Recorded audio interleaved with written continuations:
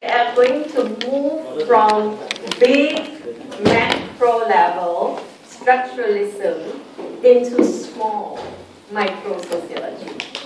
And there we start with Weber. Yeah? Weber idea of social action. This is micro sociology. Okay. Now, and we are going to also compare with Marx, with Durkheim, and I hope you have gone back and read Marx and Durkheim. Okay, now let's have a look at the year. Yeah? Late 19th century to early 20th century. So that basically contemporary of Durkheim.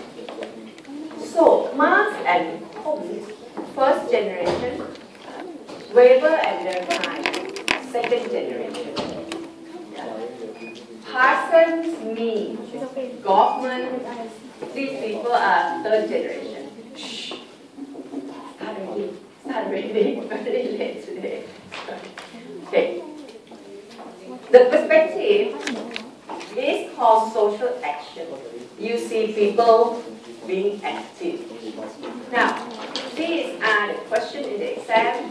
The one highlighted means I think Weber is good for. He is not very good for the contribution because it will be hard to use his framework to analyze something. Later today, I'm going to put you into groups, and you guys are going to do a tutorial on Durkheim, going to look at a topic or a social problem, and we'll discuss how Durkheim would analyze it. Today, we're going to start tutorial on understanding current social issues or problems. Next week, we'll do another one on Marx, and then you are quite ready to do the assignment. Yeah, the assignment will begin today. Okay, critically evaluate, also not very good. It's harder to do. I'm not saying you can't do it, but I think it is harder to do. This is who he is.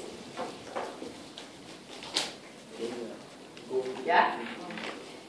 A German guy, same as Marx, from the same country. He got a lot of influence by Marx, a generation earlier. A lot of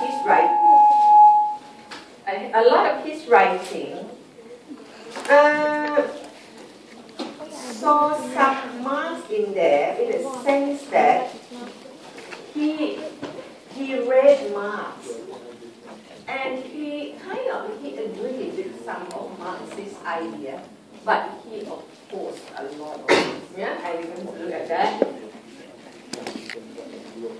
Okay. What have you known about Weber? Do you remember Weber at all, anyone?